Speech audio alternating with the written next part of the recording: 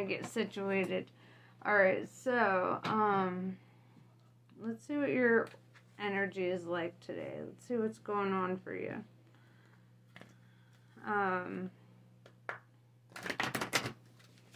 The moon is still in Cancer, so let's see what that means for everyone. I feel like emotions could be coming to the forefront, you know, things that we need to feel and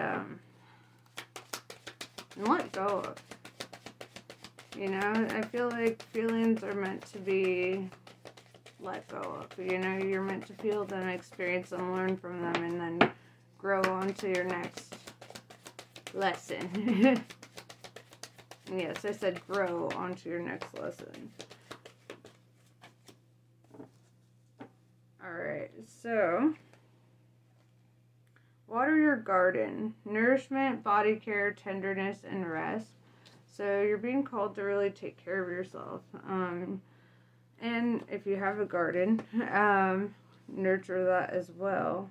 I know it's fall, but there's still things that we do in the cold seasons to prepare the soil for spring, you know. A new earth, it's happening. Keep holding the vision. So whatever you're trying to manifest in your life right now, stay true to that, you know, stay optimistic about that. Don't let fear, doubt, insecurity get in the way of that. High Wraith, longing for home, homesick for the stars.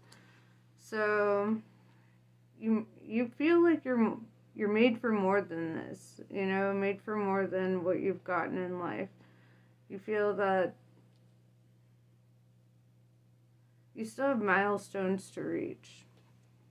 I'm gonna pull this deck because it was leaning towards me. So, yes, this is my Muse Tarot deck.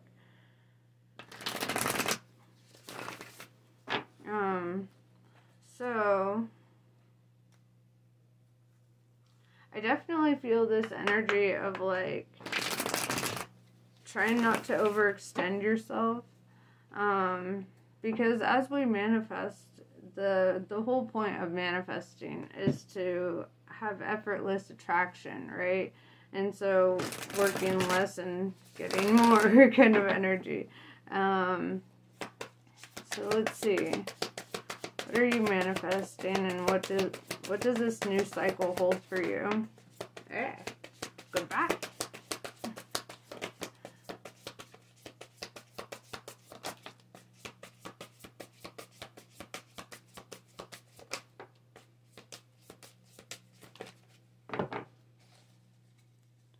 Okay.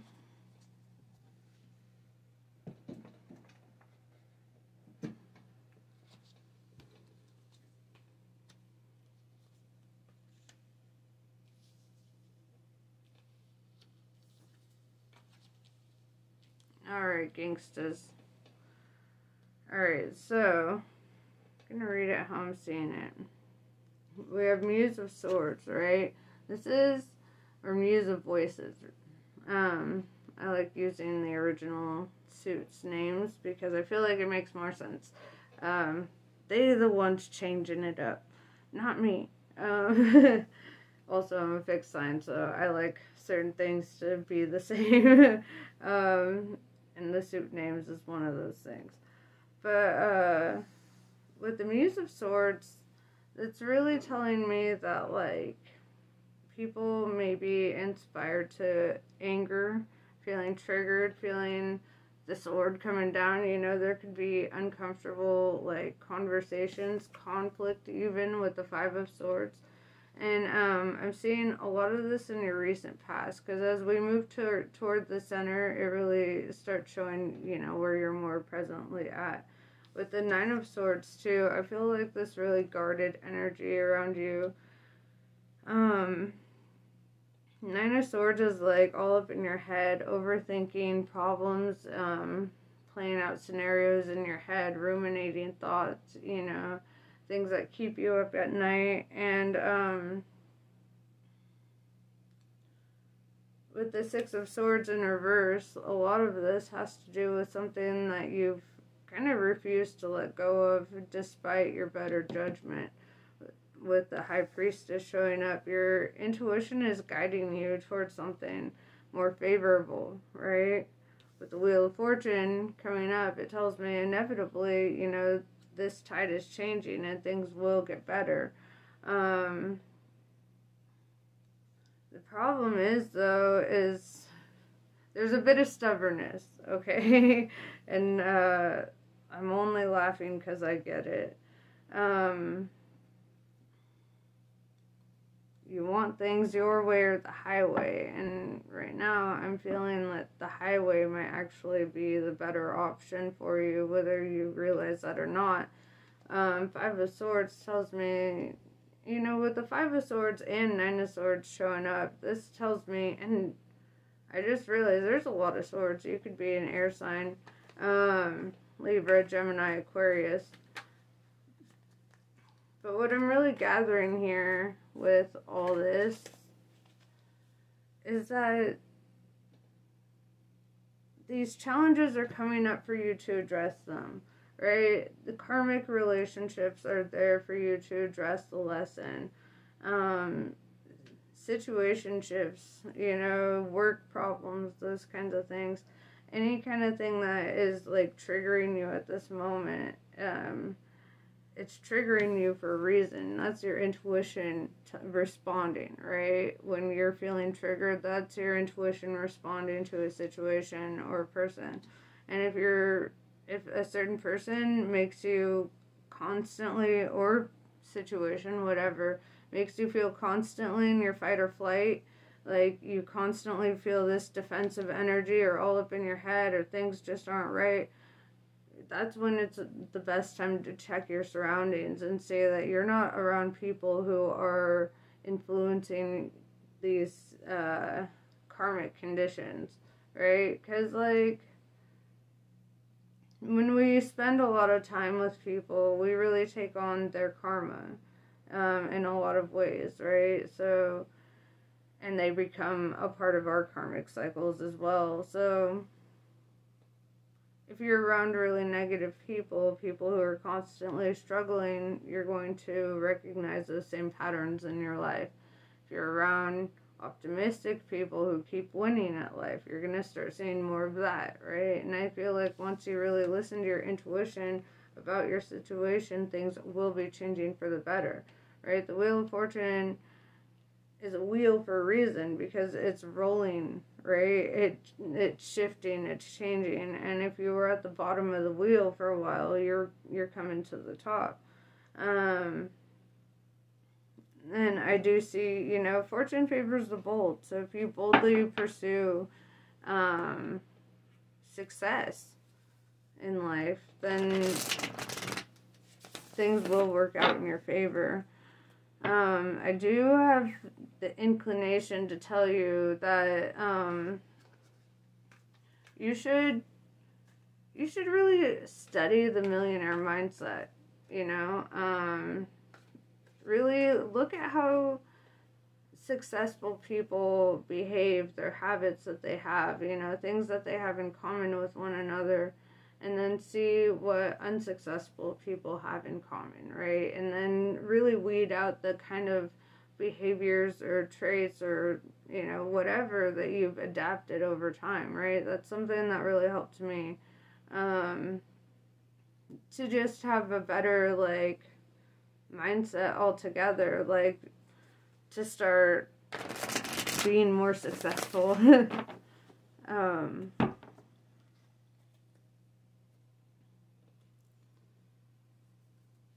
So, let's see. What else is there for you?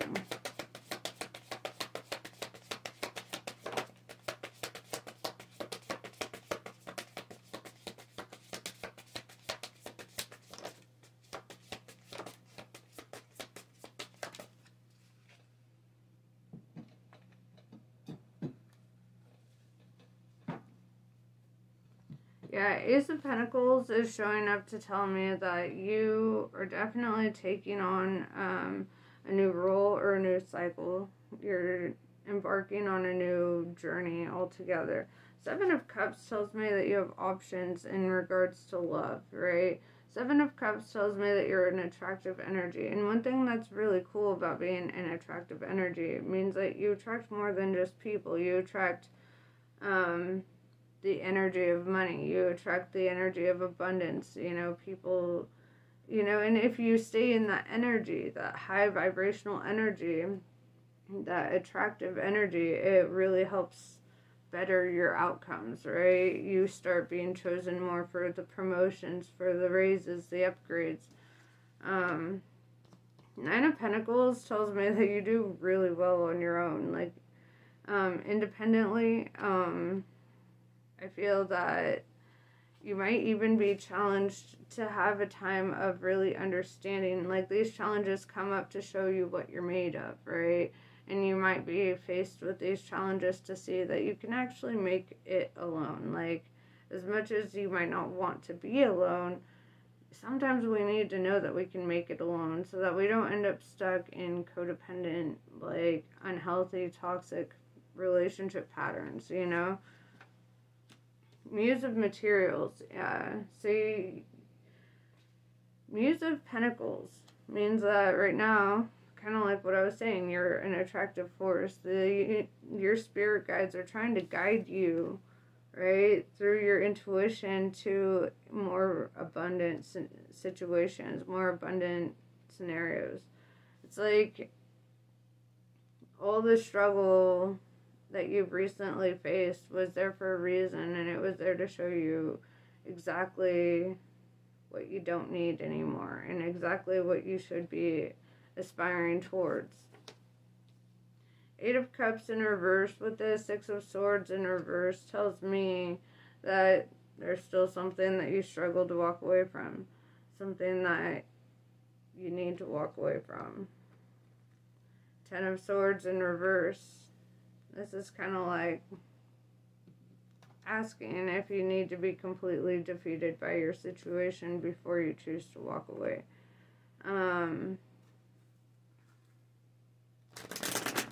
Because I feel like inevitably things get worse if you don't walk away from certain karmic conditions.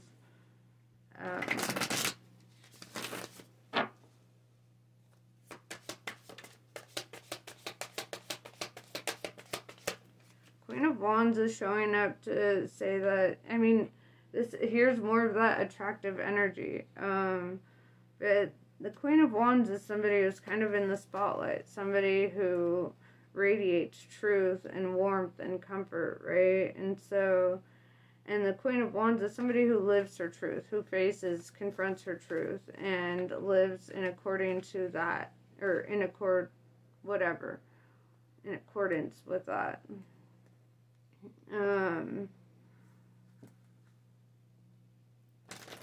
There's been a lot that you've had to overcome to get to where you're at. But I feel this energy that there's a cycle that you don't want to bring to an end. It's like keeping the door open. Muse of Wands tells me that you're divinely protected, and the reason that you're being inspired to walk away from a certain karmic conditions is because you've learned the lesson. Once the lesson is learned, that connection or that cycle is no longer necessary, right? Instead, it could be more damning, you know, because part of the lesson is knowing when to walk away.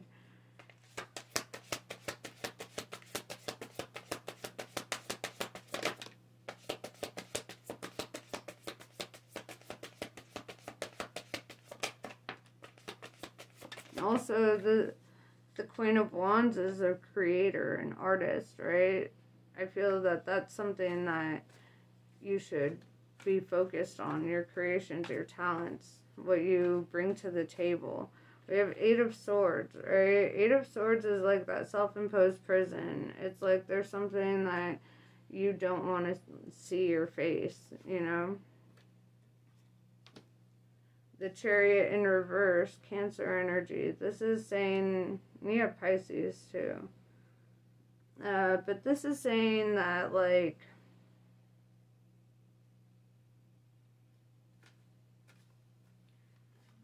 this is getting in the way of your movement forward, right? With the Eight of Cups in reverse, the Chariot in reverse, and the Six of Swords in reverse, it's like something is prohibiting you from moving forward, right? And Five of Cups in reverse is like,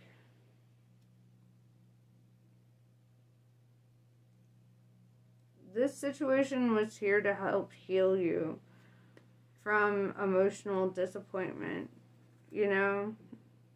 It wasn't meant to be something that you held on to continue experiencing emotional disappointment.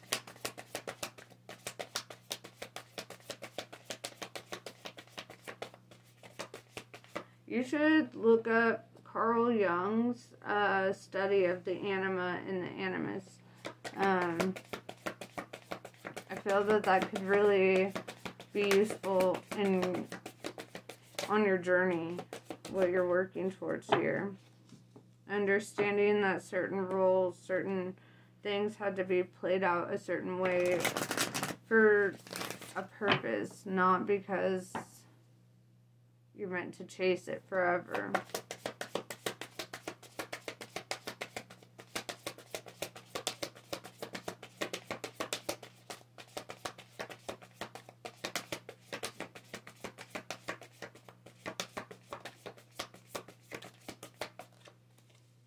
Justice in reverse, Libra energy. It's throwing you off balance because it's like you want your cake and you want to eat it too. You want to have this connection, but also you want to have your full independence. But it's kind of like implying that, like, the separation from this connection is to help you to gain your independence and to know that you can make it on your own. You don't need to rely on anybody else for that. Nine of Wands, the wounded warrior. This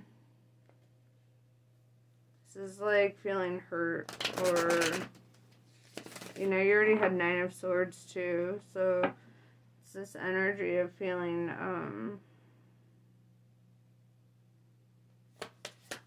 like, ready for a connection that you don't feel you have to heal from, right? Ready for something that flows. I feel that you do yourself want a certain connection, or you want to have things play out a certain way. You have to understand the lesson too.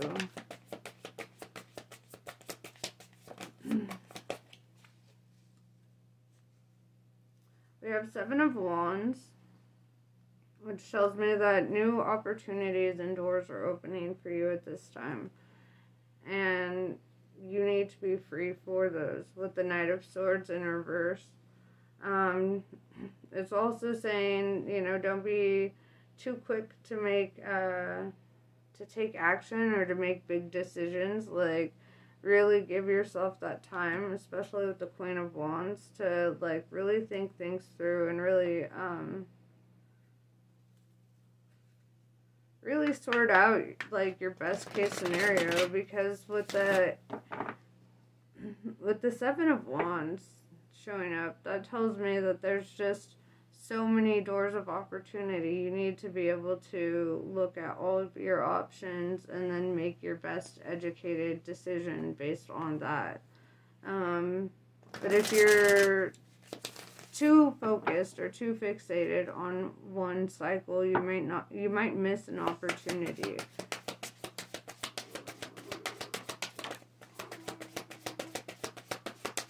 My child's grunting in the background.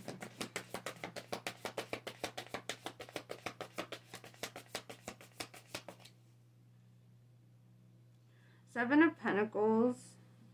Yeah, so this is like saying that it's a time for you to start harvesting your abundance, right? So right now you're and you have 777, Seven of Cups, Seven of Wands, Seven of Pentacles.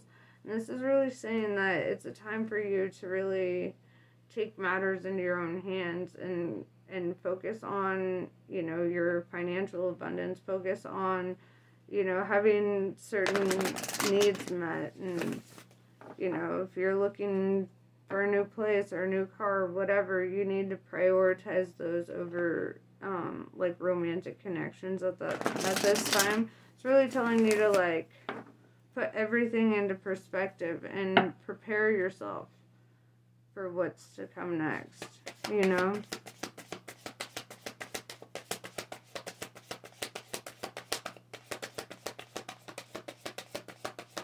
It's like getting all your ducks in a row so that you're prepared for that kind of commitment or connection. Four of Swords in reverse says it's not a time for rest and relaxation. It's a time to really put in your hard work and effort towards the life that you want, right? It's making sure that your resourcefulness is, or to make sure that you're tapping into your resourcefulness, you know, at this time.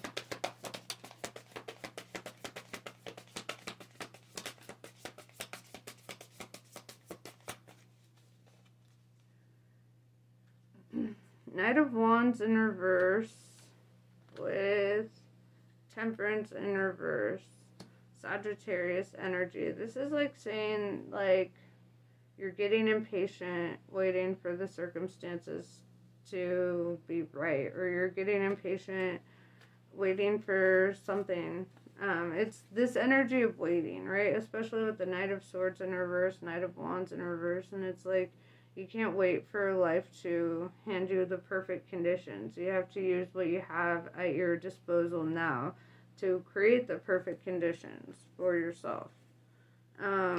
This is part of tapping into your internal God energy or goddess energy, you know? Like really creating the life that you want for yourself. And then introducing people into your life from that perspective of already having what you need, so you're not relying on anybody else to take care of your needs.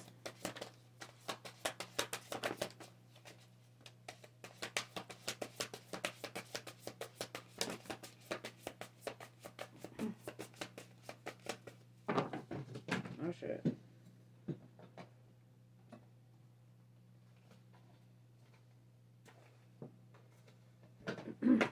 Alright.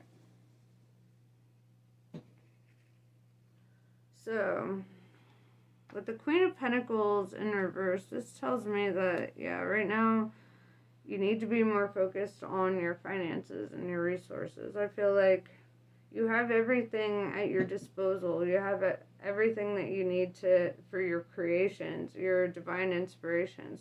But anything that distracts you from your creative processes or things that distract you from getting to your next level will be taken out of, you know, the equation, and not in like a threatening way, just, you know, in an alignment way. Because your path is divinely protected, right? There are things that you're here to accomplish, and you can't have distractions from that. With the Empress in reverse, yeah, there's certain creations, talents, you know, skill sets that you have, that you're able, like, I see that you're able to create universes, and anything that slows down that process, anything that takes you away from your growth mindset is, you know, not going to be participating in your life for this season or whatever. Two of Pentacles, this is making big decisions and really thinking on what is the most important decision to make at this time, you know. Queen of Swords in reverse. You're still in that, you're still in that energy of, you're very stubborn of wanting your cake and eating it too, right? It's like you want this connection, even though it does inhibit your growth or your path at this time. Let me see. It's kind of funny. I understand it though. It's you know, ultimately up to you what you choose to do. How far you choose to be set back is going to be... Wait, how did I... Like, it's your choice if you want to accomplish something faster or sooner. Or faster or slower. Sorry. Words. I don't know them. So, yeah. So, this is an energy of, like, how quickly do you want to accomplish what you're trying to accomplish?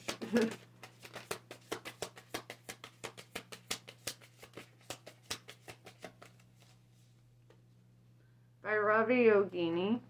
Face your fears, for it is the right time, and you are ready to overcome them. You will be given the power to fulfill your heart's desires. Embrace your path with confidence. Healing around belonging and abundance is taking place within your soul. You are spiritually protected from toxic energies. Recognize your inner divine badass and commit to your dreams with convictions. That's pretty much what I was saying. Shadashi. Shadashi cleanses the soul from past hurts. Her presence indicates recovery and reclaiming of dignity after experiences of being judged, betrayed, or criticized.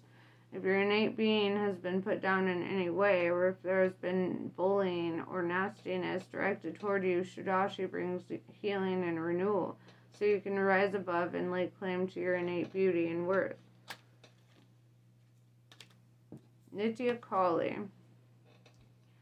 Through journeying within, you will gain energy, insight, and freedom from the constraints of what has been. Allow that which needs to end to do so. You shall realize that you are not being denied, but released. There is something new on the horizon for you. Honor your losses, but keep hope in your heart for what is meant to be. That's pretty much what I was trying to say. So, yeah. I hope this was helpful. Namaste. I love you guys, and I'll catch you later.